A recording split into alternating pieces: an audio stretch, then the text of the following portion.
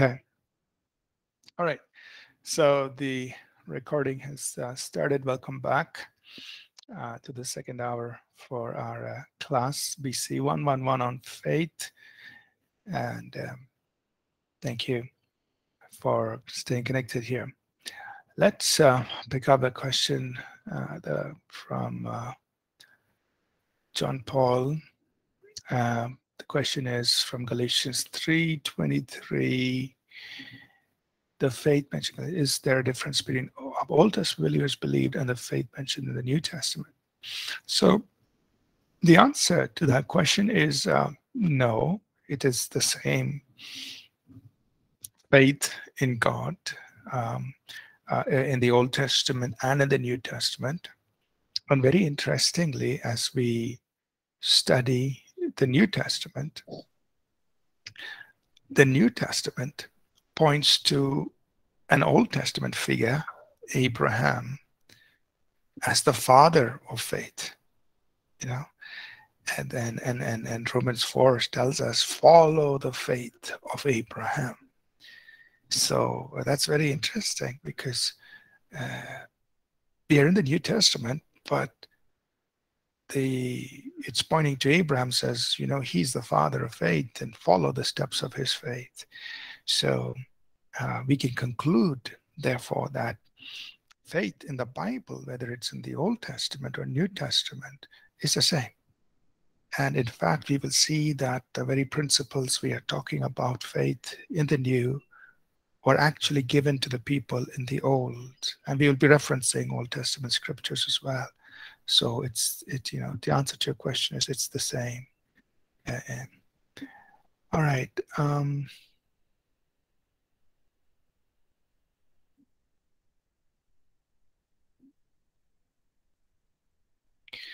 Okay.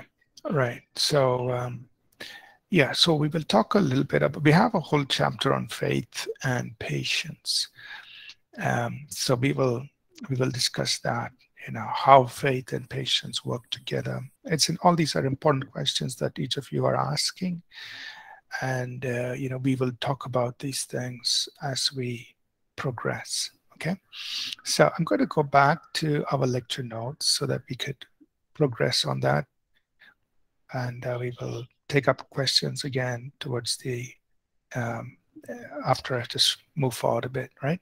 So what we've done so far is we've looked at Hebrews 11:1, and we've tried to understand from this verse of scripture what faith is, right?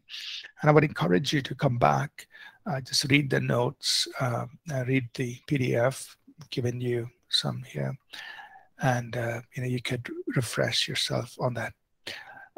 Further down in Hebrews chapter 11, the next point I want us to understand about faith is that faith connects us to God. Yeah. So God is spirit. We are also spirit beings, but we are living in a natural body. We spend so much of our time engaging with natural things. We are living in this world. We are thinking, we are analyzing, we use our mind, and we go about our day-to-day activities. So much of our time is used up in the natural things of life, But then faith enables us to connect with God, who is spirit, right? And that's why Hebrews 11:6, it says, without faith, it's impossible to please him. For he who comes to God must believe that he is. So he says, you believe that God is, and that he's a rewarder of those who diligently seek him. So we come to God believing that he is. Right?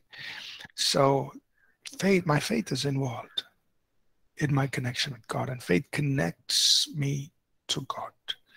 And when we are connected to God, we are taken outside of this natural realm. That means we are no longer confined to what we can do with our own strength and own abilities, but now we are connected to God, and Together with God, we can do much more than what we are, our own strength or our own abilities, right? So the second important thing for us to understand is faith connects us to God. We come to God believing that He is, and that when I believe that He is, I'm connected with God. It pleases Him, right? And that same verse is telling us that faith is required to please God. Without faith, it's impossible to please Him. Hebrews 11 verse 6. Or if you want to turn it around, you could say faith pleases God. When I have faith in God, I am pleasing God, right? Faith is required to please God. Now, the next thing I want to emphasize as we just introduce this subject of faith is that faith is in the person of Jesus Christ. Faith is in the person. So faith is not some mental gymnastics. It's not, I'm just trying to tell myself, something. Faith is not, a psychological game. Faith is in the person. The Bible says, looking to Jesus. It means faith is focused on the person, looking to Jesus. He is the author and finisher of our faith. The author means the originator, the source, the beginner. He's the author. Our faith starts with Him. It's because of Him. It is in Him. And He is the finisher, meaning He's the perfecter. He's the completer of our faith. So remember, Bible faith. We're talking about Bible faith. Bible faith is in the person of Jesus. Bible faith is not, a set of, make-believe things. No, it's in the person. And faith works because of whom we have faith in. We have faith in God. Like Mark 11:22, Jesus said, have faith in God. Our faith is in God, in the person. And faith works. Faith produces. Faith is powerful. Faith is effective because of the one in whom we have faith. It's in Jesus Christ, right? So keep that in mind, because the world has its copy, right? The world, people say, okay, just tell yourself everything is fine. And, it's just, they think it's more of a mental game, a psychological game, but that's not Bible faith. Bible faith is not a psychological game. Bible faith is in the person. And Bible faith works because God works, God answers, God responds to faith. Next, we must understand that faith is based on relationship, right? So when you look at Abraham, Abraham was called the father of faith, but very interestingly, in James 2 and verse 23, Abraham is also called the friend of God. Abraham believed God, or Abraham had faith in God, and God gave him righteousness. And he was called a friend of God. Faith is based on relationship. Now, because we have a relationship with God, because this relationship with God is growing, we can have faith in Him. So Bible faith is not a set of rules. It's not some mechanical thing. It's not some, here are 4 steps. No. It's based on relationship. We are in a covenant relationship with Almighty God. And out of that, because of that relationship, I can have faith. Because of that relationship with God, who's a covenant-keeping God, I can believe, I can have confidence, even in things I'm not seeing, even things that I'm hoping for, because of that relationship, right? So that's very important. Faith is based on our covenant relationship with God, right? Who God is. It's not some mechanical thing, right? Next important thing to understand is that faith is of the heart. This is important, Right? Romans 10, verse 10 says, with the heart one believes. How do you believe? You believe with the heart. So the heart is just another word, especially the New Testament, is used to refer to the spirit of man. So we as beings, we are spirit, soul, and body. Each of us, spirit, soul, and body. Right? So with the heart, one believes. It means we believe with the heart. So sometimes what we believe may not be fully understood by our mind, our logic. So faith is of the heart. The mind, our soul, our mind may not fully understand it, fully comprehend it. Sometimes our mind cannot explain it because faith is of the heart. It's not of the mind. Now, it is good with our mind that we think, we ask questions, we understand certain things. All that is good. But faith is of the heart. With the heart one believes. So many times, what you believe in your heart is bigger than what you can understand with your mind. And so we are not confined to what we can understand with our mind because we are living by what we believe in our heart. That's why 2 Corinthians 5 and verse 7 says, we walk by faith, not by sight.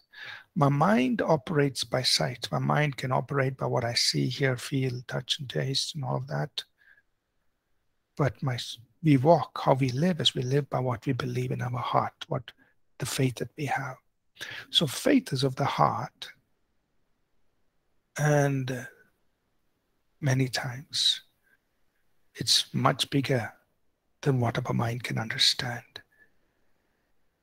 Think about the time, and we will see many examples of this. Think about the time that Jesus told Peter.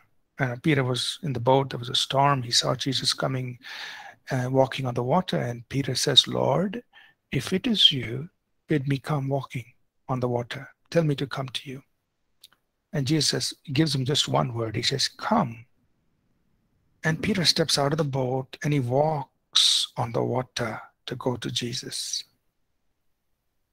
Now, try to imagine at that moment, as Peter is stepping out of the boat and putting his feet on the water, his mind is saying, "Peter, you cannot walk on the water. You will have to go down. Gravity is going to pull you down." And his mind was saying, "Hey, Peter, what are you doing?" But he has heard the word.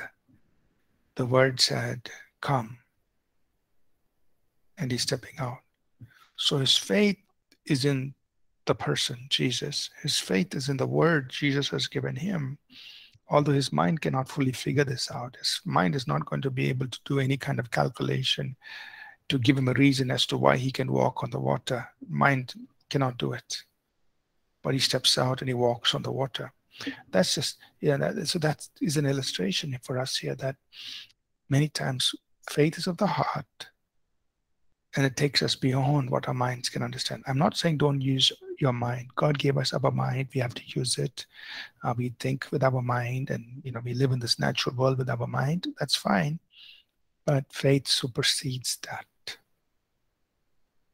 Okay. Next, we see in many places in Scripture, and I've listed some of these verses here, that God calls us to live by faith. So God is saying, I want you to live by faith. So don't live just by your mind. We have to use our mind. We have to use our mind. We have to make a lot of decisions and various things we do, and God wants us to use our mind. He gave it to us. But he says, I want you to live by faith. That means your believing in God must dictate everything else in your life. So even when you make decisions, you're making them based on your faith in God. not based on fear, not based on doubt, not based on unbelief, but based on faith. Right? So faith, touches every aspect of our life. As we said in the very beginning, God has called us to live by faith, and faith will touch every aspect of our lives. Right? We're called to live by faith, and we walk by faith. Right? And in Galatians chapter 2, verse 20, Paul, he says, I live by faith. I live by faith in the Son of God. I live by faith in the Son of God. Right? So that's how he lives. I'm living by faith in the Son of God, who loved me and gave himself for me. Now, a few other things in this introduction chapter. We all are familiar with this, how faith is conceived. It says faith comes by hearing, and Romans 10:17, faith comes by hearing, and hearing the word of God, by the word of God, right? So how is faith generated in our hearts? It's through the word of God. Faith is based on what God has said, right? It is based on who God is and what he has spoken to us, right? So faith is based on that we rest upon his word. God has made a promise. God has spoken. God has has given his word to me. So faith comes by hearing, and hearing the word of God, or hearing by the word of God. So God's word is the basis for our faith. Hearing the word of God is the basis for our faith. And we will see this in many examples as we go along, that the word of God is what births faith. Now, just want to mention here, one, we have the written scriptures. God has given us his written word. So our faith is founded on that, on the written scriptures. And then there are times when God speaks to our spirit. So there are personal words that God speaks, like to our spirit. It's not necessarily chapter and verse. It could be something very specific that God speaks and says, he says, go and do this. Now, I want you to step out and do this. He gives you a very direct word, whether it comes through a dream, it may come as an inner witness in your spirit. It may be a prophetic word. It may come through the gifts of the Spirit, or some other way. God may speak a specific word. Now, even that word generates faith, right? So there is the written word of God, which is uppermost, but then there may be personal directive words that God gives to us, which, when we are sure that we've heard from God and it's aligned to the written word, that word acted upon also will produce in our lives, and we must learn to go with that. And one example is this. In Acts 27, verses 23-25, and this was a time when Paul was on his journey to Rome by ship, and they went into bad weather conditions.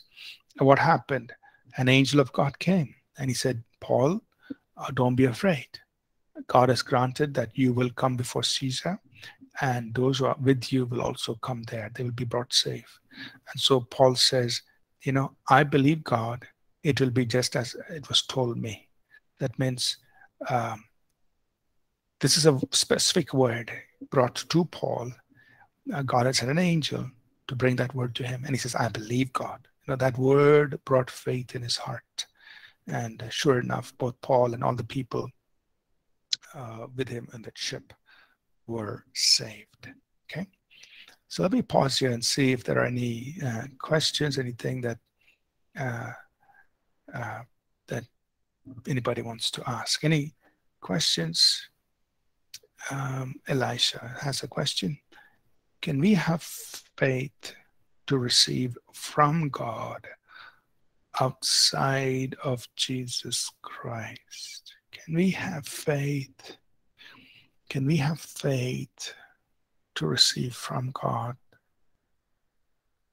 outside of Jesus Christ?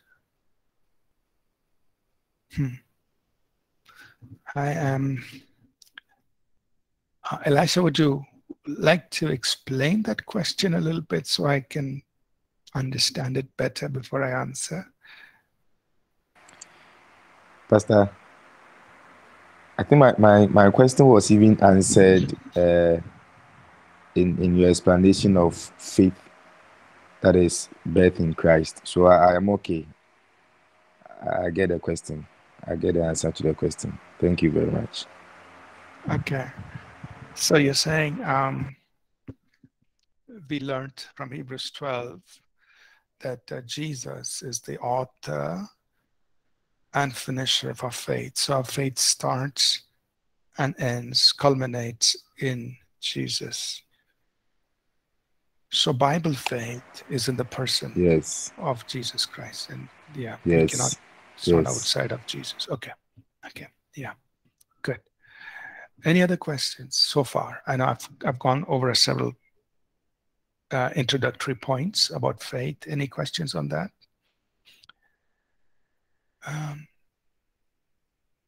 Okay, so Joash has a question.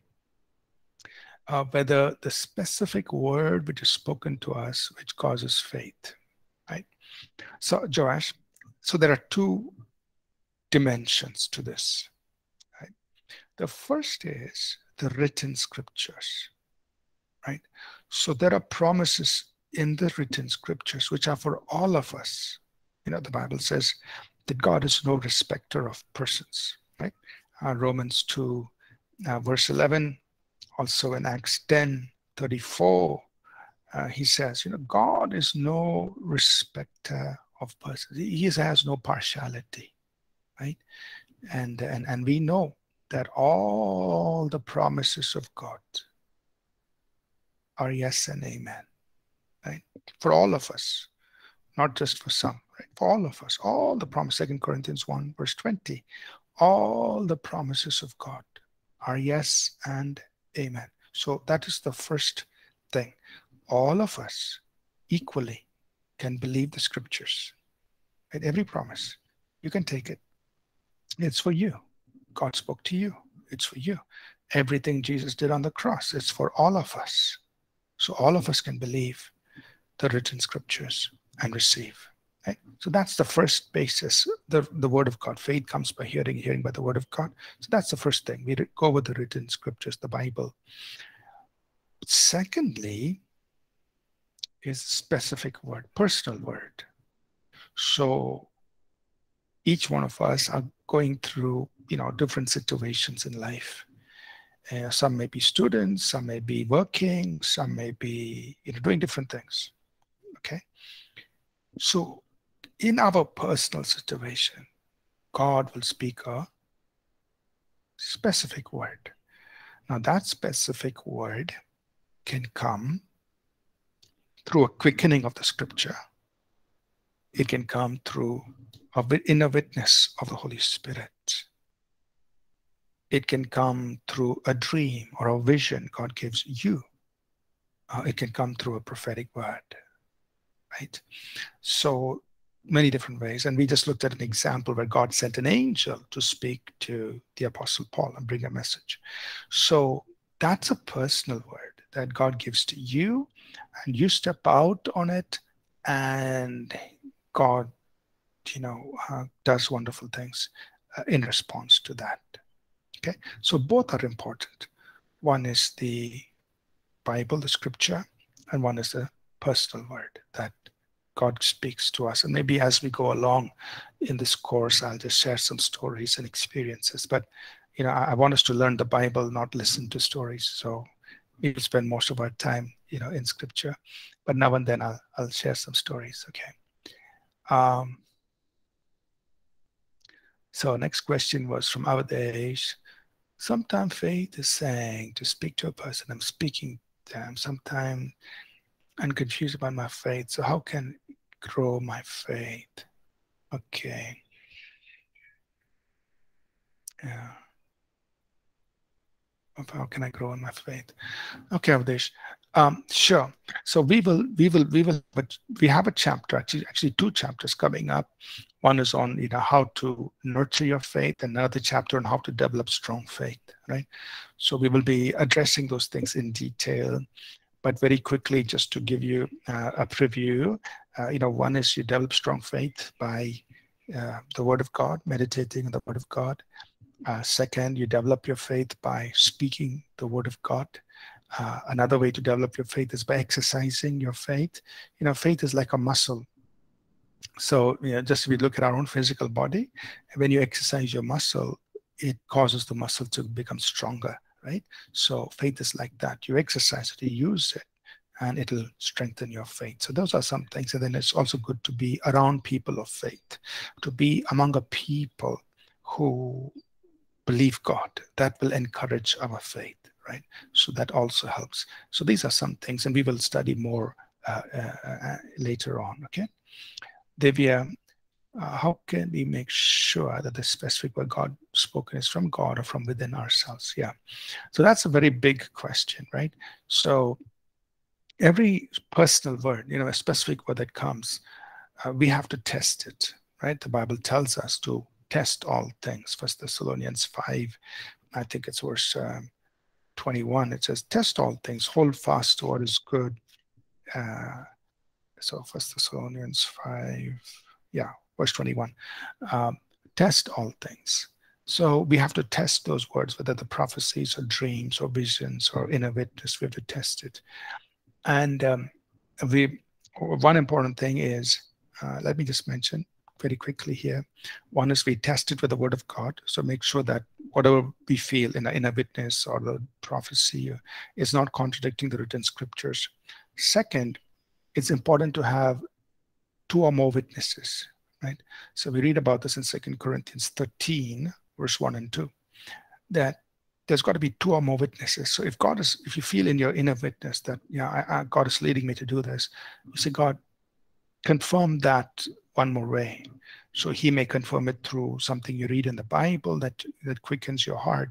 He may confirm it to you by a dream or a vision or by an open door. So there's a confirmation coming.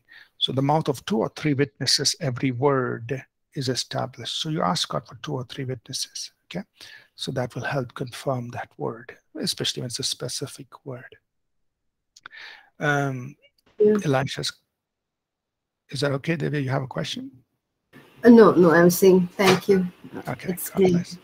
Okay, 2 more questions. Let's see now. Elisha has a question.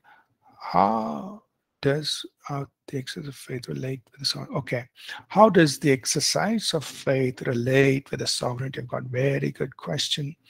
I think the next chapter, a chapter that's coming up, I think maybe it's in the 2nd chapter, deals with it, right? We're going to talk about faith in God and the sovereignty of God, because that's a big area, okay? So we will pick that up in an entire chapter. I think it's the very next chapter, chapter 2. We're going to talk about that, okay? Faith in God and sovereignty of God, okay, Elisha? So we'll be there soon. Isaac, what's the difference, if any, between belief and faith? Like they say, believe in God, have faith in God. Okay. So, Isaac, like what we said, faith and believing God in the Bible, it comes from the same word, comes from the same Greek word. Faith is a noun, believe is a verb, but the root word is the same. So really, they mean the same thing. They mean the same thing. Except that, believe is verb, faith is noun, but they come from the same Greek word. So what we can say is believing is the act of having faith, because believing is a verb, so believing is action. Believing is the act of having faith. It's the same thing. Faith is a noun. Faith is in the person. When you have faith in the person, you are believing. Believing is the act of having faith. So the answer to your question, Isaac, is they are the same thing. There is no difference. Just that believing is a verb, faith is a noun. Okay. All right, let's finish one more question. Elisha, what should be the measure of faith to receive from God? Just a size of a mustard seed or a greater measure? You see, when Jesus said, if you have faith like a mustard seed, you can move the mountain, he is showing us the power of faith, right? He's saying, This is how powerful faith is, that a mustard seed size of faith can affect so much change in the natural world. You can even move a mountain. That means that's how powerful faith is. Now, we don't have a way to measure faith in the sense that, we can't take it out and put it into a measuring cup and say, here's so many ounces of faith or so many liters of faith. We can't measure it. So, like I had answered a little earlier, what we can say is the only way we know we have the faith that is required is when we see the job done. Right? When our faith produces, we know we have the faith that's needed.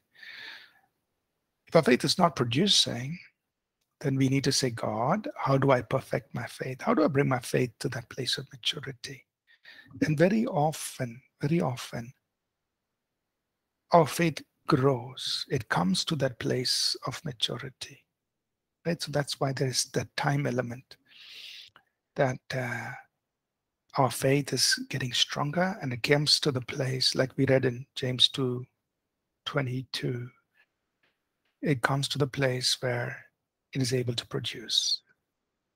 So we can't measure our faith, but we can tell whether our faith is producing, whether by the outcome. If it's not producing, then we just say, God, I'm going to just develop my faith till it produces. Okay? I hope that answers your question. So the answer is, we need faith that we produce, and we just need to grow. Okay. Please forgive me if I don't pronounce your name correctly, but Mulongo Lino, I hope I pronounced it correctly. What is your question, please? Yes, Pastor, I just wanted to know something. I have a minister friend of mine who usually just, puts up programs, and he believes that by faith, this program is going to run. I mean, a sudden program, like he can say on Sunday that we are having a conference on Wednesday. And you have to run up and down and make sure that things run. And I wanted to know, is this faith? Is it? Because sometimes I feel like I'm contradicting with the decision that he has made, because I think that things should be done a certain way that they are not done. So I just wanted you to clarify on that. Maybe it could be of help, yes, in this kind of situation. Because if somebody is doing something that is right and I have a certain mind that is not right, it wouldn't be good for me. Thank you. Yeah, fine. Yes, Mulongo, I understand your question, right? So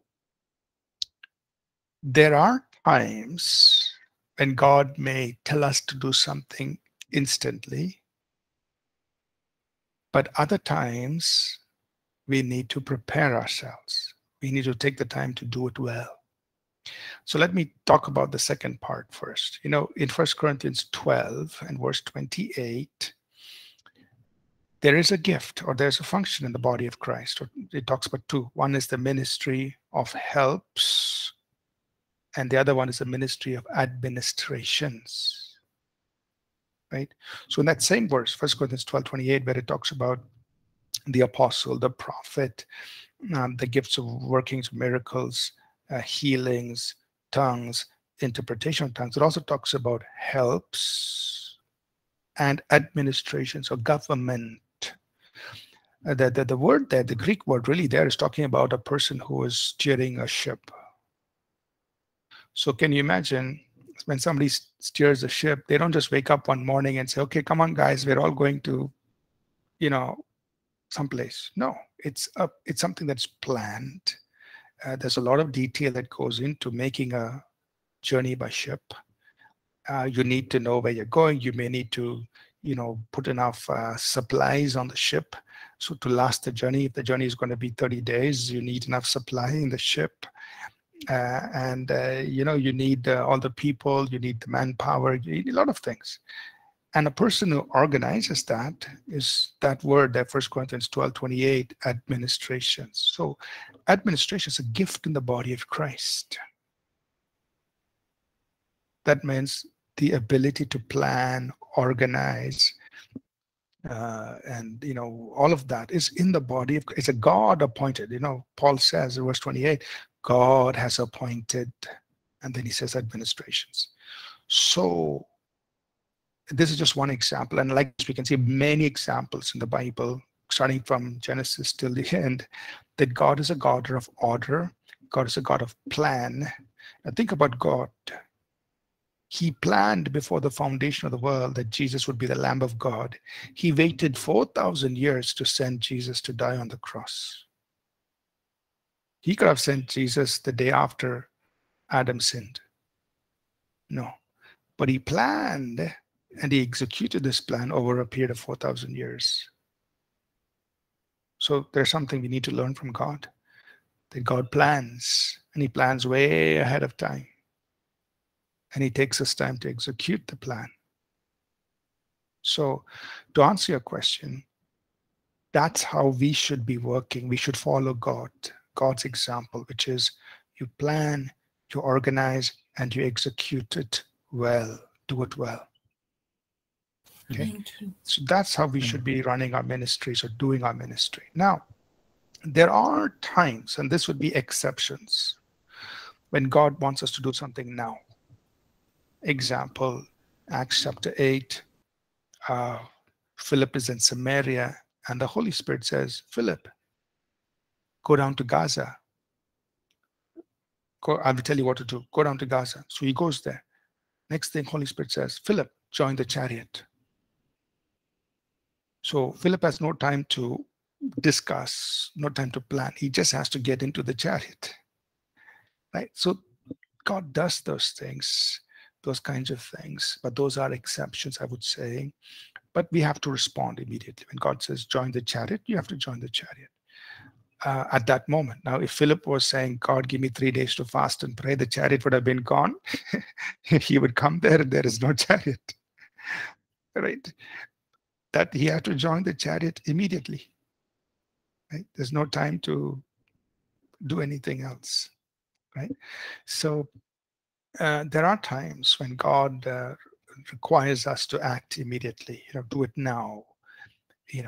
But the norm is plan. God shows you things ahead of time. And we must learn to plan by the Spirit. And the Apostle Paul writes about this in 2 Corinthians chapter 1. He says, the things that I plan, do I plan according to the flesh or according to the Spirit? 2 Corinthians chapter 1. And let me give you the exact verse. It's in verse 17. Right? So Paul is planning his ministry, and he says, what I'm planning by the Spirit. So the Holy Spirit shows you things ahead of time, and then you plan for that. 2 Corinthians chapter 1, verse 17. I hope that answers your question, Malongo. Okay. Thank you. Yes. Okay. All right. Now, Sravan Chino. Pastor, we apply faith for certain situations to happen. Is there any work that we need to put in action to complete the situation? I just believe it'll happen. Come back. Okay. So your question, Sravan Chino, is you're using your faith for something. And your question is, do I just keep believing or do I need to do something? In most cases, we have to do something. Only if there is something, only if it's like, okay, I can't do anything beyond just believing, okay, then you just believe. But in most cases, God wants us to take action. There are certain things you can do to, align or to get ready for that, whatever you're believing, right? So my answer to your question is, if there are things you can do, then start out doing those things in line with what God has shown you. Prepare yourself. If there's absolutely nothing you can do, then fine, just believe. So it varies from situation to situation. Okay. All right. So let's just go back to our notes, and we will try to cover some more ground before we close today. I'll go back to the notes. I'll share the PDF. So a few more things here is faith in the Word of God is faith in God.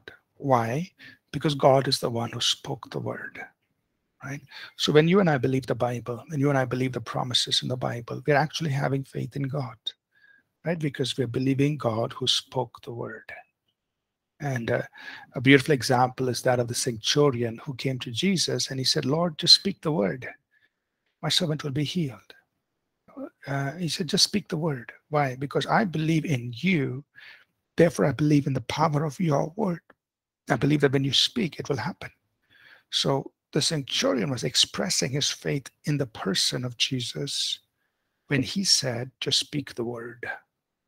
Because he believed in the authority in the person and the authority he carried. And he said, if you speak the word, it will happen, right? So remember, faith in the word is faith in God himself. And I mentioned this earlier, that faith is like a muscle, right? It grows as it is exercised. So Romans 12 verse 3 says that God has dealt to each one a measure of faith. God has given to all of us, a measure of faith. So each one of us as believers, there's a starting measure of faith in our hearts. We can't say there is no faith. No, he's put that faith, but now we have to grow that. And how do we grow it? When we exercise that faith. Now Paul writes to the Thessalonians. He writes in 2 Thessalonians 1:3, and he says, your faith grows exceedingly. Right? Look at that. Your faith grows exceedingly. So that they had the measure of faith, but now the faith was growing. It was getting bigger. It was getting stronger. And so we are going to learn how to grow our faith, how to develop our faith in God. And, just to put it in simple terms, faith grows as we feed it, nurture it, and exercise it. So what must we do? You feed your faith, you nurture your faith, and exercise of it. And we will explain these things as we go along. Now, we must understand that for our faith to grow in our hearts, it needs the right environment. It needs the right environment. And in addition to faith, there are other things that influence our faith. For example, we see in Galatians 5 verse 6, Paul says very clearly, faith works through love. Faith works through love. So I can't say I have faith in God and then hate all the people around me, right? Faith will not be able to produce in that kind of an environment. I've got to be walking in love towards people because faith works through love, right? And we also see in 2 Peter 1, 5 through 8, Peter says, add to your faith. Add to your faith. That means you've got faith, but surround it with all of these things. Surround it with virtue, which is character, or the virtues of God. Surround it with knowledge, self-control, endurance, godliness, holiness, brotherly kindness, and love. So faith needs a conducive environment to grow in, an environment where there is virtue, knowledge, self-control, perseverance, godliness, brotherly kindness, and love. So when we, in our heart, when we surround the faith we're talking about with these virtues, with these things, our faith is going to be fruitful. It's going to produce. Right? So keep that in mind. Although this whole course is about faith and we're going to talk about faith, just keep this in mind that love and other factors influence the development of our faith. And we also see that a good conscience is required. We read about that in 1 Timothy 1:19. That means my heart must be clear before God. I shouldn't have a conscience that condemns me. Okay, so I'm going to stop here. I will pick up from this statement next week, that faith causes the power of God to be released. I'll pick it up from there, and we will pause here for today. I hope today was an introduction to faith, that all of you were following with me. You understood, and I hope it increases your desire to learn more about faith, and you're eager to grow in faith and learn how to use it in your walk with God, in your life and journey, right? Okay, so we're going to just take a moment to pray, and we will close in prayer. Let me, okay. I'm just randomly picking people that I can see on the screen. I'm not sure how to pronounce this name. Zelitoli Watsa, W-O-T-S. Did I pronounce your name correctly? Yes, Pastor. Okay, would you like to pray and dismiss us, please? Yes, sure.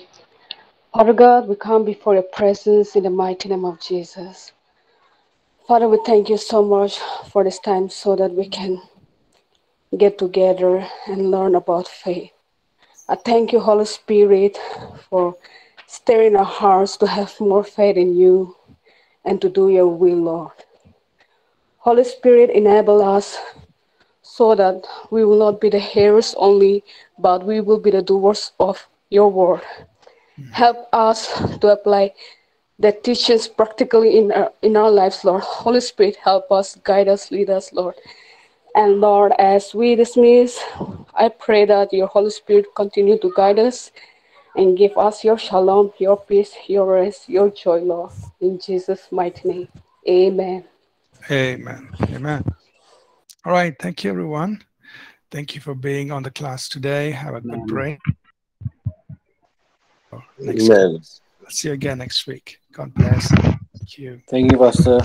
Okay, thank you, sir. Thank you, sir. Praise the Lord. Thank you. Thank you. God bless you. Thank you, sir. God bless you. God bless each one. God bless. Thank you.